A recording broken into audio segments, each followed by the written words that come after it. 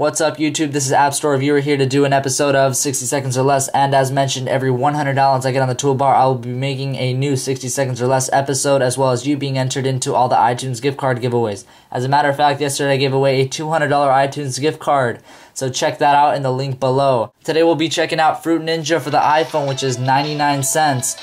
It's a very addictive game. You're going to be slicing and dicing fruit and avoiding bombs. That's pretty much the concept, and that's all you do. The graphics are insanely great, and the animation and sound is amazing. So you get 3 strikeouts in the top right corner, and that's all you need for the game, as well as your high score. Let's hit this bomb just to get that animation and show you how an end game shows. You get the game over, and you can send your score to Twitter or Facebook. You can also retry by slicing the peach or whatever fruit that is. So that's about it with this application. Check it out. Be sure to like the video because it does help me out. And that's about it.